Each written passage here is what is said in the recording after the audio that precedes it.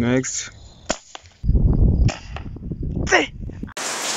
Yeah, what's up guys. So today I just want to repair or to replace the O-ring on my Artemis M22. There's a problem with an O-ring which is found somewhere here where we insert the flip rope. It's leaking air, so I just want to replace it. And then the most important thing to do before doing anything on the gun or starting to repair the gun is to make sure that you degas the gun. And then what I do right now is to remove the studs and so that I can access the bleed valve on the gun. Then after that, that's where I start to unscrew this part on the gun. Let me show you the part. This portion, I think it's a bit dark, this portion.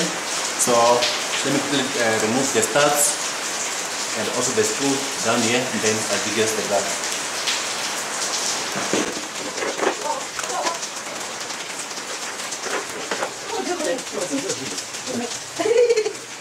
Hi, welcome back. This is Edna. Welcome back. Today we're prepared. And this is the way to use when there's a lead. You have the feel of the lead, this one. And this one is what you use when you're making a council. So today I'm going to show you how to use the press. Okay. Hi, welcome back.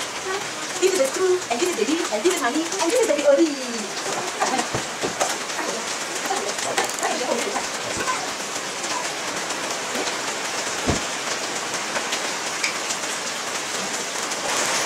So I've removed the stock, and then this is where the bleed valve is. Here it is. Then right now, yesterday when I stored this gun, it was on 150 bar. So today it's on 100 bar. So which means overnight I've lost 50 bar. So let me quickly degas it, and then after that I'll start working on this area. Here it is on 100 bar. I'm not sure whether you'll be able to see it well. And then it's raining. Today we've been blessed with rain, so it's a good day.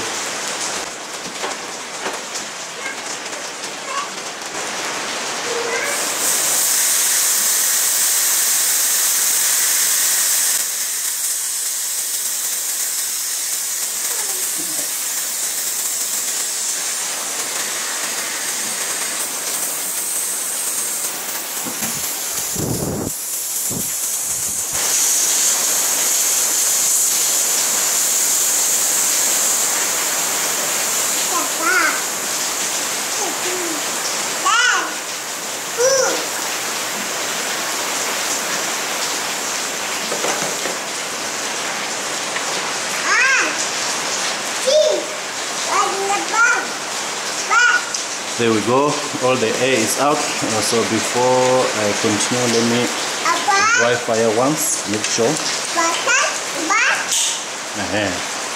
All the air is out.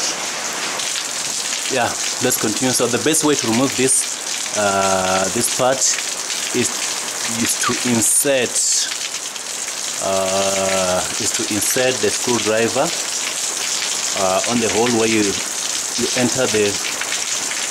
You put the flip rope, and then the other thing is to make sure that the screwdriver does not go out on the other side. And then after you enter the screwdriver, you turn it anti-clockwise. There we go. Then I can remove it with the hand. And then another thing is that I'm not sure whether I have the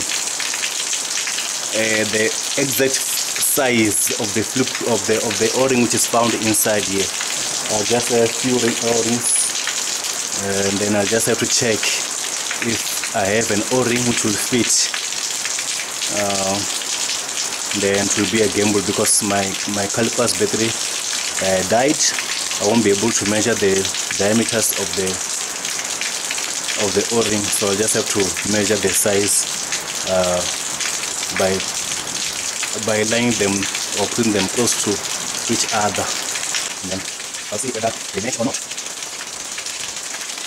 So the press is on. Just have to keep on turning anti-clockwise.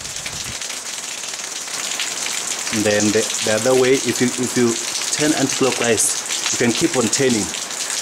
This part won't go off. And then for you to know whether you have reached the end of the thread is to try to wiggle it out, and then there we go. So it's out somewhere inside, yeah, deep inside there. There's an o-ring. All I have to do, there's a screw. You just have to remove the screw, and then below the screw there's an o-ring.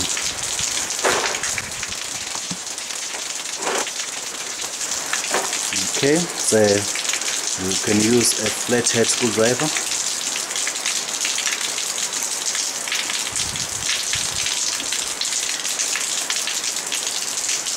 I'm not sure whether you'll be able to see it, but there it is.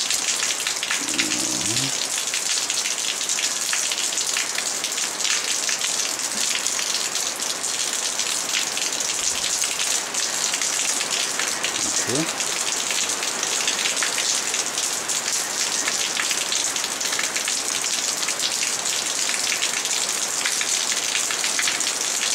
So here it is. There's the screwdriver and the o-ring, which is damaged. I'm not quite sure if you'll be able to see. Hey, where is it? I've got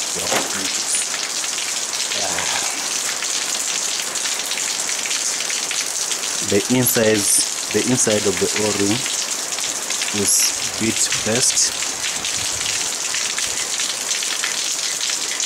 Alright, so what I have to do is to find the replacement o-ring, which is the exact diameter as this one, and then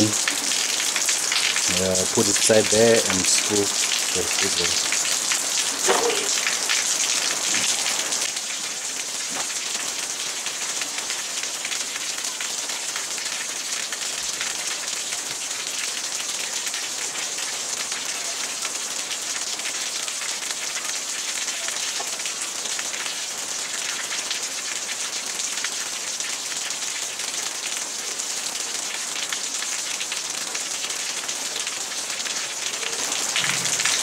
Yeah, I think I found the right size, and then before putting the o-ring down there on the screw, you can apply a bit of silicone oil so that can easily move to its rightful place or position.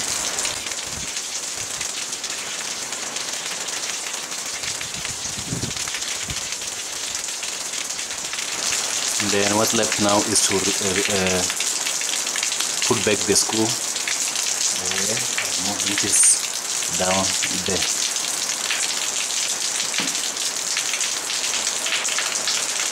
So putting back the screw to the rightful place can be a bit challenging, because the only way to control the screw back into the hole where you have to screw it is by using a screwdriver. So let me continue to fight it.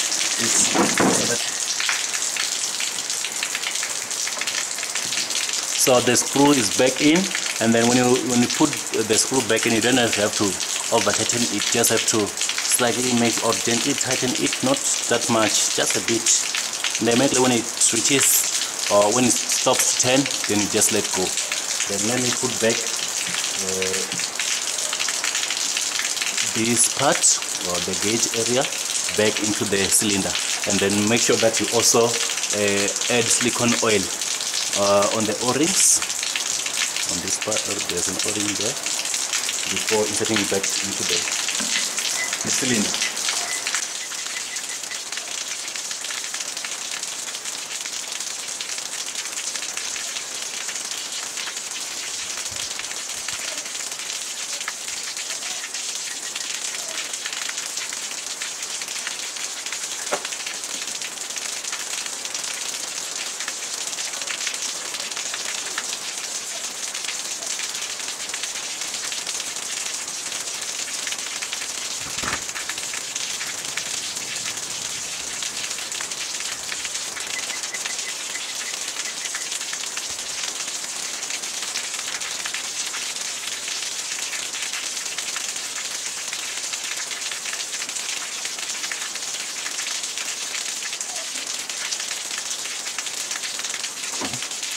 Back in, and then you repeat. Okay. And then you tighten it a bit with the screwdriver. So that's how you place the o-ring. This one, the inside the screw. Then from now on, let us put and ready for pulling out the hands. So before anything, what you can do is to fill up the gun and check if there's any leak. So let me quickly go and get my scuba tank, and then I'll fill the gun and see if it's properly sealed and fixed.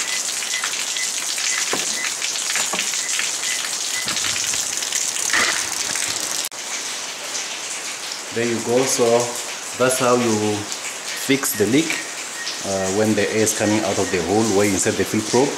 And then right now I think everything is in order.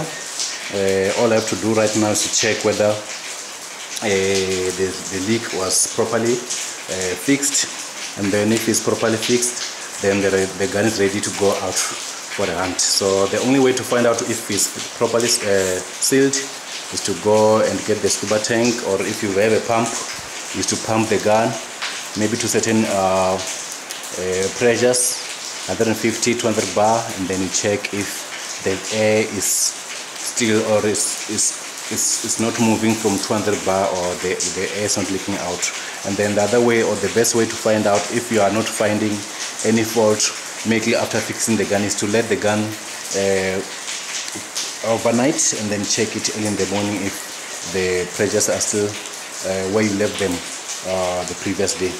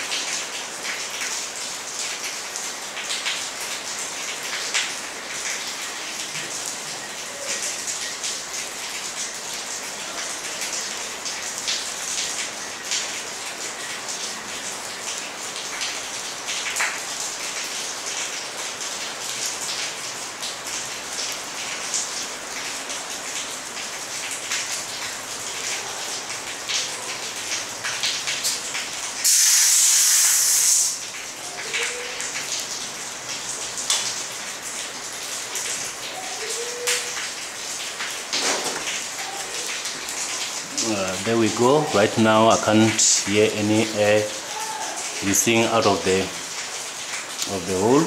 And then the other thing, because maybe you disassemble the gun and then you will fill it from zero, don't forget to cock the gun, because if you don't cock the gun, the air will come out of the barrel. So that's another thing that you have to take into consideration.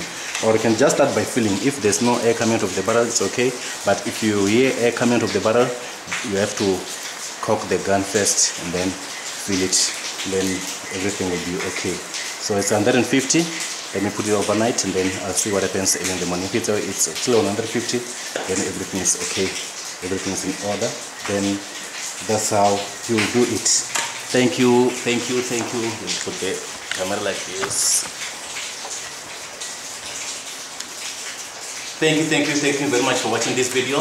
Don't forget to subscribe, to like, comment, then let's keep on sharing ideas, let's keep on sharing content. I know that you always support me, so please guys, like the video, comment and subscribe, and then more content is coming, and then that's what I'll keep on doing.